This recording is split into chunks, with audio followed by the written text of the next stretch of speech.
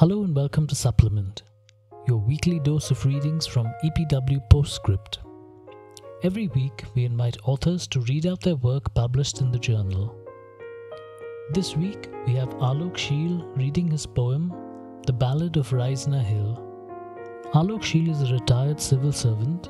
He spent a number of years in North Block at different points in time where he had a ringside view of the continuing evolutionary battle between humans and monkeys.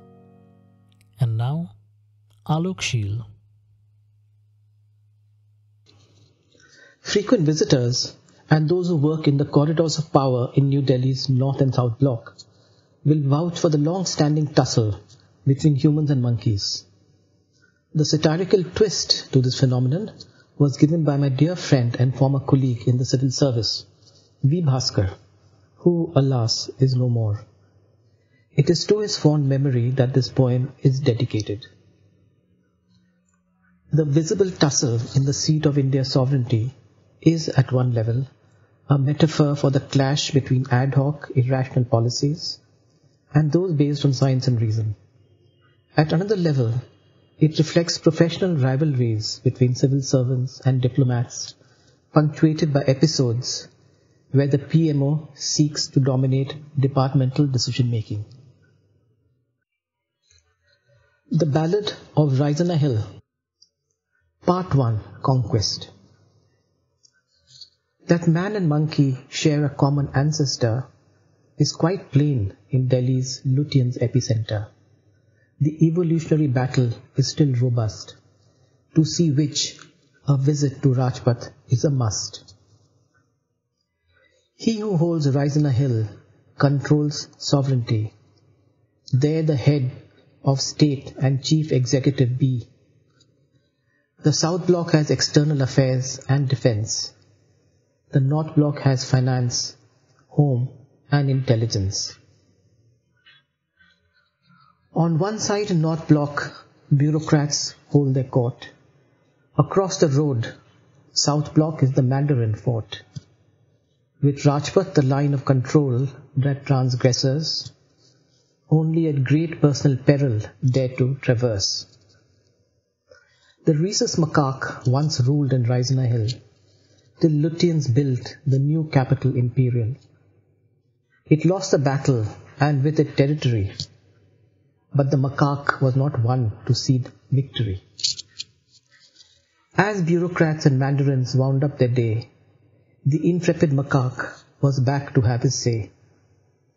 His habits he changed by turning crepuscular. At twilight in the corridors got muscular. With fiery eyes and bare teeth spoiling for a fight, the vengeful macaques did humans at sundown fright. Homo sapiens dared not look it in the eye. As passed the macaques to exit, they sidled by. The assaults and skirmishes finally did cease, after bureaucrats and mandarins sued for peace. Equal possession was the price to avoid fight. Homo sapiens in daytime, the macaques at night. The macaques soon got down to set the record straight. Bundled files, the target of their ire and hate. Nightly they were focused on public policy to devastate the intruder's economy. At budget time they went to serious work each year, shuffling tax rates and customs duties without fear. And as their rivals' growth to the Hindu rate fell, they chuckled with delight at sending them to hell. For emerging Asia passed their poor cousins by. The 4 East Asian tigers left them high and dry. Malaysia and Thailand now joined the miracle, and soon thereafter China moved in for the kill. Part 2. The War of Attrition. Uneasy the truce that held in Raisina Hill, with daily skirmishes in the corridors, till the langur joined the evolutionary battle, his fiery brachiating rival to rattle. The grey ridge langur, bored and peripatetic, migrates oftentimes to Raisina to frolic. The rhesus strangely is by the langur daunted, scurrying for cover the moment it is spotted. Macaque like man is prone to tribal rivalry. Clans in north and south blocks cannot eye to eye see. From those that dared cross the Rajpat line of control, the ferocious rival took a heavy toll. Now the warring clans brokered peace and united. North block was vacated and south block divided. Mandarins and north blocks will likewise share room when a common threat on the horizon doth loom. The grey ridge langur is restless and whimsical, easily bored of jungle, concrete or sylvan. Not long before their nerves were once again on edge, and they brachiated their way back to the ridge. The mandarin and the bureaucrat were now free, their old warring selves at each other's throat to be. Re-established was line of control of yore, and somnolence reigned in Raisina Hill once more. As the seesaw battle waged between next of kin, it was anybody's guess as to who would win, the triangular evolutionary tussle for the survival of the fittest on the hill. Part 3. Paradise Regained.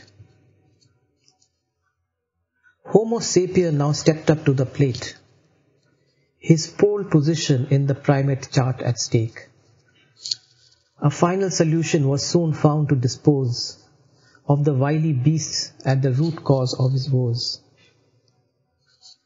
The macaque was technologically outgunned, as man to his lethal tool-making skills now turned. Bloody and one-sided the battle at the hill, as primate turned upon rival primate to kill. The macaque had played with fire and had to pay. This was not the time to fight, but to run away. Discretion is also valor, for as they say, timely retreat can to victory turn some day. The shrewd warrior of the primeval Rift Valley shifted battleground in one surprising sally, bringing human sensibilities into play. The final solution was soon in disarray. Non-lethal tools were now deployed, and the macaques, stunned and relocated to distant sylvan parks. But soon back, man had not reckoned their tracking skill. The battle for Raisina Hill was at standstill. Next he called upon his friendly primate ally, the dreaded ridge langur, to nearby trees did tie. But as macaques with activists did conspire, its nemesis was soon out of the line of fire. Man now changed tack and turned around his policy, leveraging his new cortical ability. With laissez-faire economic liberalization, taxes and duties now moved in new direction. A random change was no more a possibility.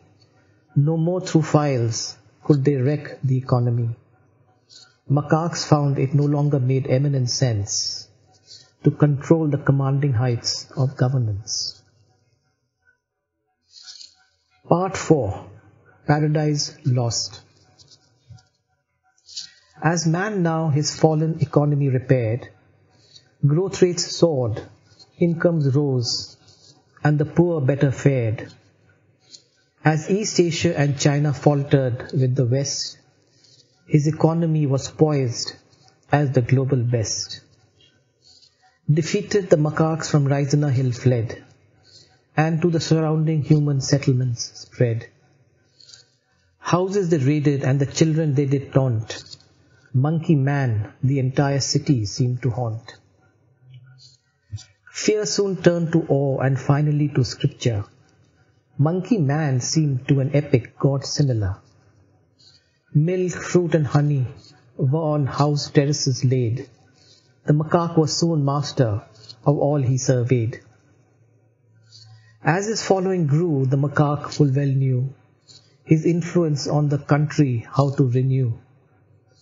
an opulent temple to him dedicated. Macaques were from rival to God elevated. As the focus of man from science to faith was turned, ignorance spread its wings and old lessons unlearned. Gone were the economic texts and the trade theory. The method in taxes and tariffs went awry. In triumph, the macaque moved back to his old block.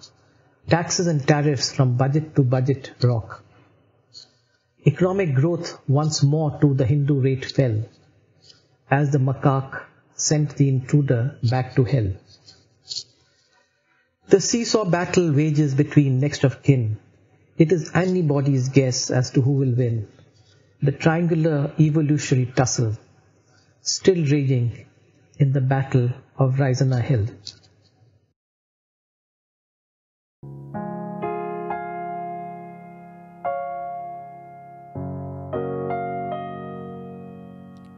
That was Alok Sheel reading The Battle of Raisina Hill. That's it for today. For more episodes, check out epw.in/podcasts, and to experience all that EPW has to offer, head over to epw.in and subscribe today. Our EPW Engage team is Divya Jyoti, Priyam Mathur, Akanksha Padi and Tia Singh. And this is Johan saying bye-bye and see you next week.